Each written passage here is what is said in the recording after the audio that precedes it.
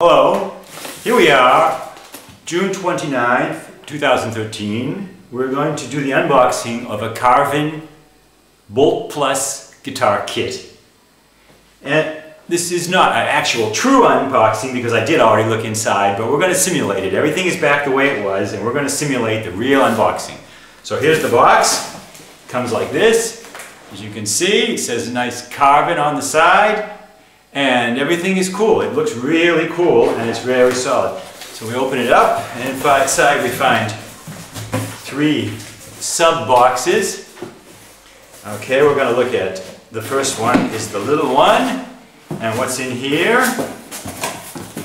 Well, we find the instructions. Guitar kit instructions. I don't know if anyone can see this. There it is. And all kinds of good stuff. The 5-way switch wiring, maintenance, adjustment, okay.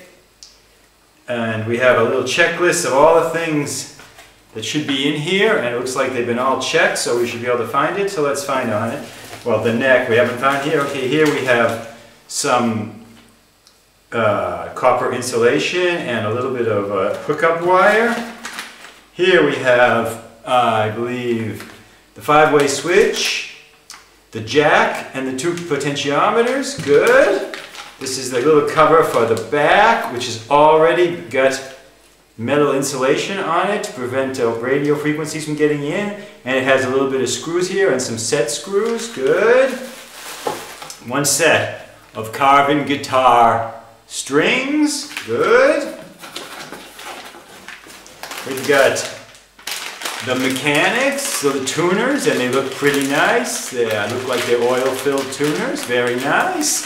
Very, very nice indeed. We have a beautiful Allen wrench, and not to mention two picks for the same price. And now we have some potentiometer knobs. Okay, good. We've got the strap buttons. We've got the jack cover. It says Made in USA on it. We've got the neck screw plate and the neck screws, which are nice. We have now the bridge and its mechanics with a ground wire, I assume. Very nice. Looks pretty nice. And we have, last but not least, the pickups, and as you can see there are three because I ordered an extra one for my own purposes, and I don't see any identification on these pickups, but I guess there must be a way. Here's one. This is a classic series humbucker C22N, that's the special one I ordered, and the other two must be the normal ones that come with the guitar, although I don't see any identification on them. Good, so that's the first box. Everything looks really nice in there.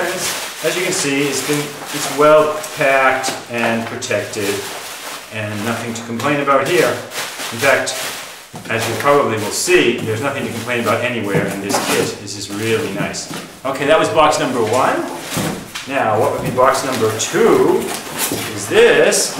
And, well, we've seen all the guts, so what could be in here? Well, what do you think? The body. Now, is that a beauty or what? The body is here. It's really nice. It's been well cut out. It's been well processed. It's quite smooth, although a little bit more sanding would not help. The electronics pocket is perfect. There's a little bit of stuff. It all looks like it was well rooted. The rooting is nice. Got number 7 in here, I don't know what that means. The neck pocket, it looks pretty nice, I must say. And actually, I'm very impressed. And you can see the arm pocket carving and also the hip cutaway. It's very, very nice. I have to say, it's impressive. It's very impressive. And then, put this back. Okay. And what do you think could be in this box? Well, I think it's pretty clear to everyone that this can only be the neck. And we'll just take it apart and take a look in here, and it's all wrapped up. Oh yeah, okay, let's pull it out of this little plastic bag. And this is the neck, and it's very, very, very well done. The frets are beautifully set. There's no high points that I can see. Looking at it straight on, it looks pretty damn straight. And the frets look perfect, I have to say. The finishing is very smooth. It's got the pre-drilled holes for the mounting. It's got the side markers, as you can see there. And as you can see, it's got no label, no logo on the headstock. This is where I'll be putting my own logo, and this is what I recommend to everyone. The nut is in position, it's nice.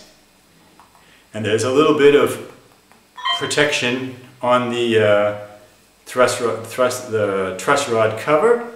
And it looks, you know, really impressive. I'd say the whole thing is really, really, really well done. I'm very impressed so far with my Carvin guitar. And I'll be giving you updates as I assemble it. Thanks a lot.